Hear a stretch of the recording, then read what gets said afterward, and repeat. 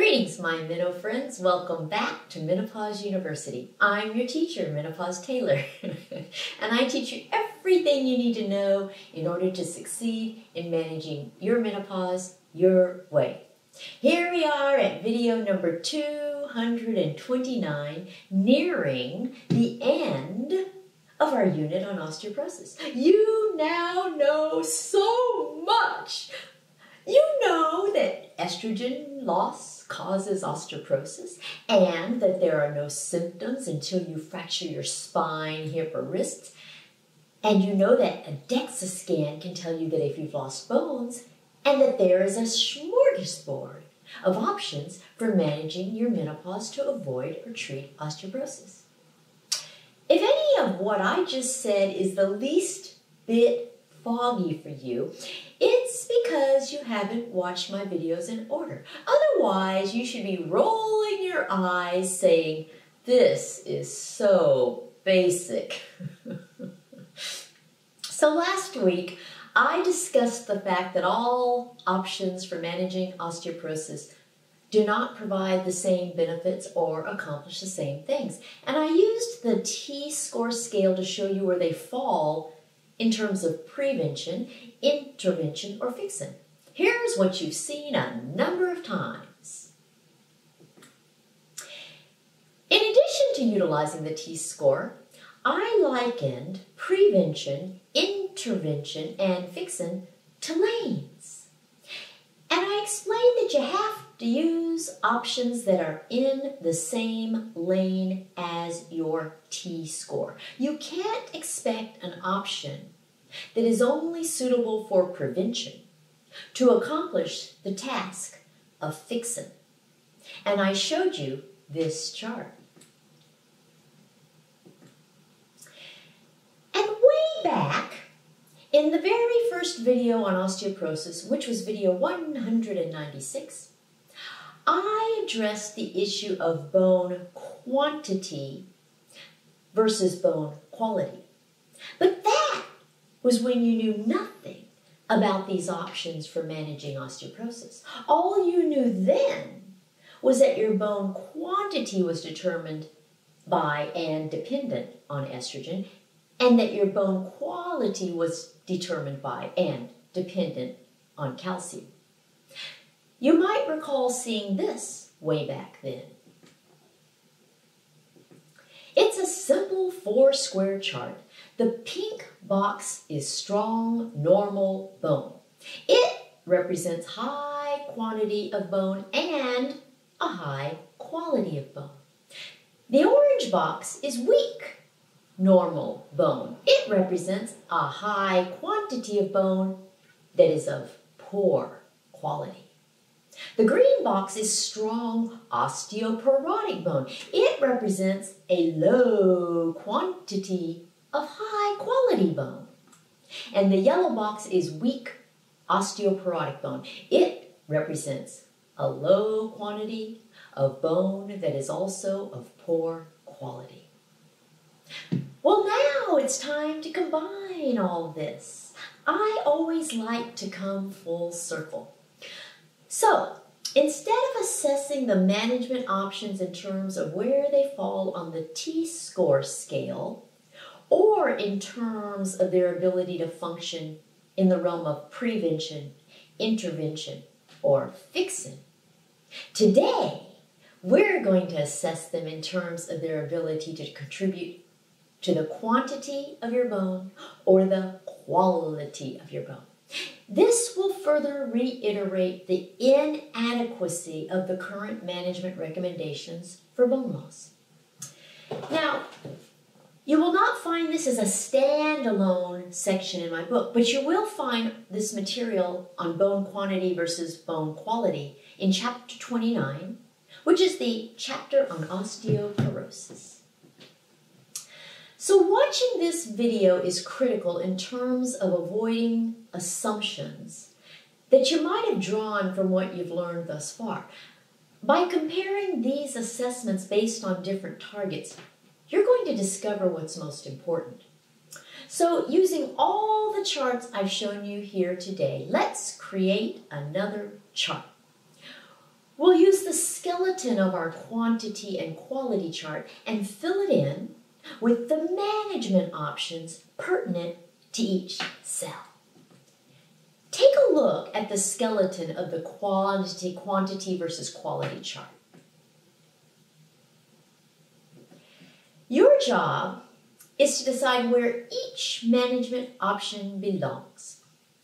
For example, if the management option is only for prevention of osteoporosis, meaning that all it can do is keep your normal, strong bone normal and strong, then it belongs in the pink box. The pink box is where you already have high bone quantity and high bone quality. So your goal in that case would be to just keep your bone that way. If a management option serves the purpose of contributing only to bone quality, it belongs in the orange and yellow boxes with low bone quality. Notice that depending on the box it is in, the management option may be functioning for prevention or intervention or fixin. But you're placing each item in the box that designates its purpose with regard to improving quantity or quality. Because although you may need to focus most heavily on just bone quantity or bone quality, what you really want is to have both. And that means you will probably be using more than one management option no matter what your situation. I don't want you to get the impression that you are only supposed to choose one option. The goal is to know your options and use whichever ones are most suitable for you. So if a management option serves the purpose of contributing to bone quantity, it belongs in the green and yellow boxes, both of which have low bone quantity. And if a management option serves the purpose of contributing to both bone quantity and both bone quality, it belongs in all the boxes. So let's see what evolves. I will address the management options in the same order we addressed them in this unit on osteoporosis. So we'll start with lifestyle options. What are the lifestyle options for preventing osteoporosis? They include refraining from smoking and getting adequate sun exposure and fall-proofing your home. Refraining from smoking and getting sun exposure are strictly for prevention, but they do contribute to bone quantity. Let's put those on our chart. Fall-proofing your home is for intervention once you've already have bone loss, and it contributes to preventing a fall that fractures. So with regard to quantity and quality, it really doesn't contribute to either. So we're going to leave it off the chart. Next, we have exercise. Does it contribute to the quantity of your bone? Yes. Does it contribute to the quality of your bone? Yes. But, and this is a big but, it only does so in the realm of prevention. So it's important no matter what your situation, but it cannot function all by itself if you already have bone loss. Still, it goes in all the boxes.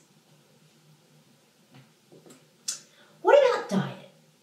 You've learned that unlike the case with your diet for preventing a heart attack, diet has a very limited role in the realm of osteoporosis. It's only for prevention.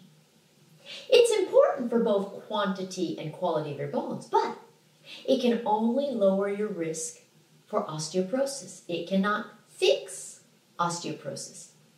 Nevertheless, it belongs in all the boxes.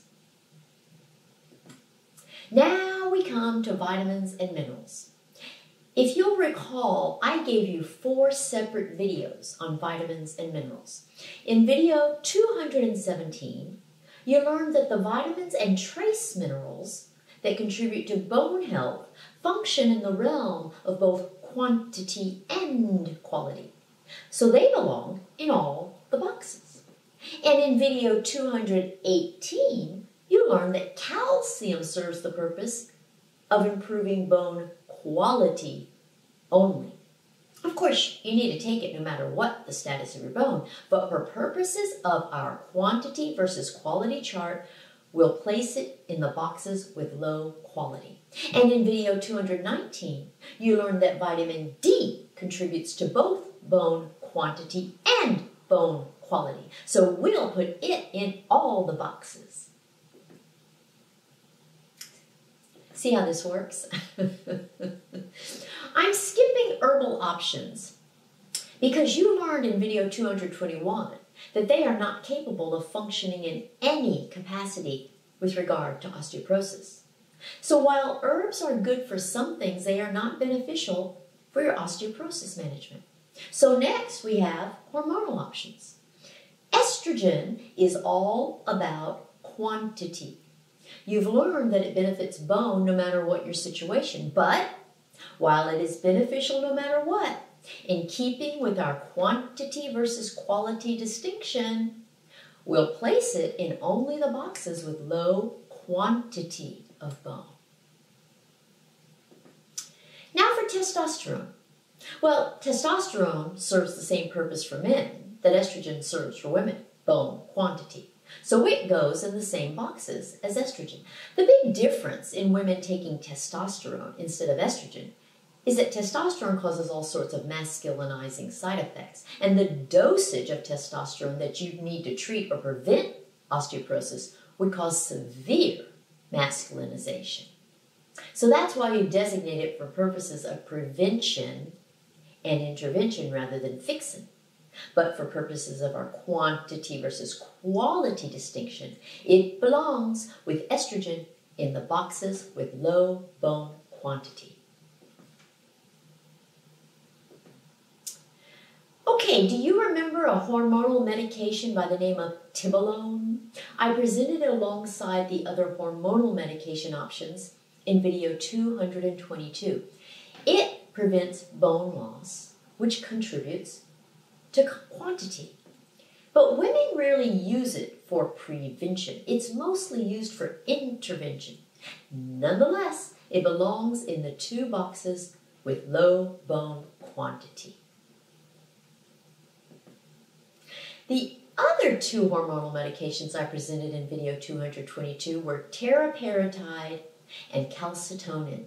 You learned that both of these build bone, which means they increase the quantity of your bone. So they go in the boxes with low bone quantity too.